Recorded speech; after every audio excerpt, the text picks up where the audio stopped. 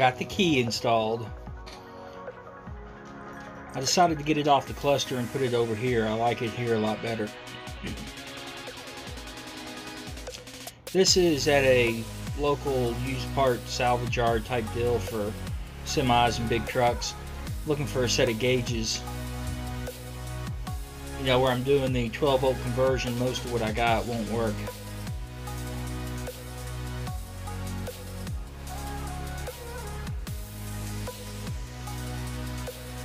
It's kind of cool. I mean, the guy had just everything.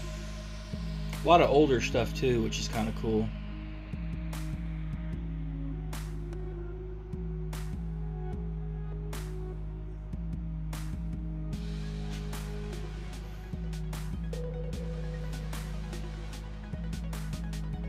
They were pretty cool. They actually, on like the panels, had written on the back what a lot of them were.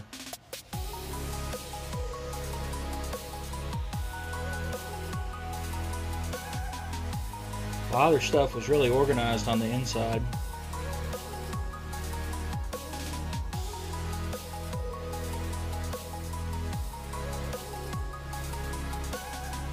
The guy in the black was helping me.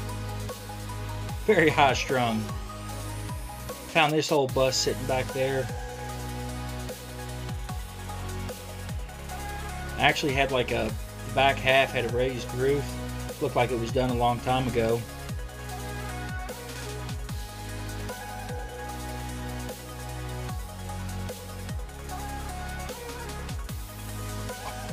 Didn't even try to get the doors open.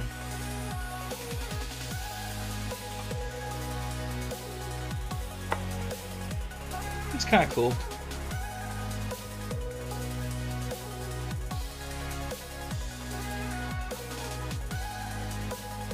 Now back to my wiring on the bus.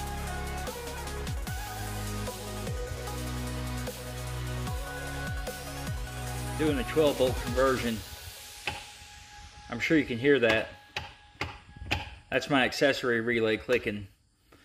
One thing I didn't think about, when you turn this to the start position, I'm getting away the push button, by the way, getting rid of it. It kills the accessory relay. Off, accessory relay comes off there and start. I don't think that's going to work when I go to start it, because it's going to kill voltage to the Skinner valves,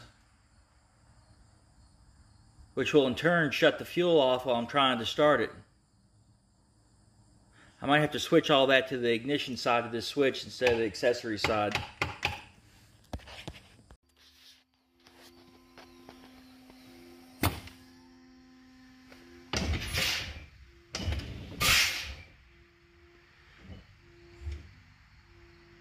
Got a valve bleeding back down there.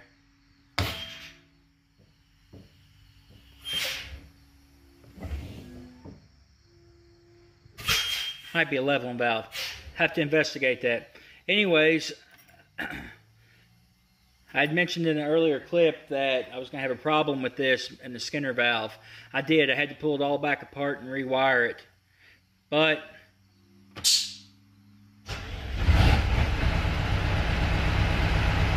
it works.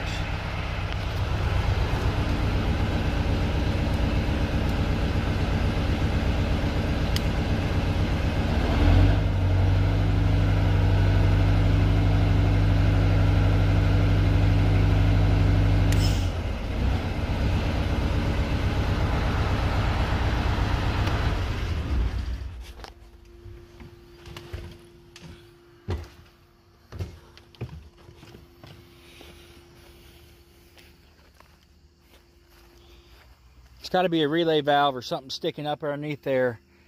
It was leaking or bypassing a little bit when I first got the bus, but after I cycled it a few times and drove it, it went away. But anyways, as you can tell, phase one, as I like to call it, is complete. Well, it doesn't look so much when you look down here, but all this wiring will be cleaned up. But it does have, it starts, it stops, fast idle works, and I've got to get a different skinnier wrench to get the terminal off the emergency shutdown, so I can get that solenoid wired up. It's actually frozen, so I've got to play with that, getting it freed up. But as of now, I got the first batch, and at least it's halfway movable again. I've got to go ahead and get the shifter relocated, and then once that's done, I can drive it around and button up some of the wiring, and hopefully here shortly start, at least halfway start with the, conversion on the inside. Getting kind of excited. But you guys be safe out there and have a great YouTube night.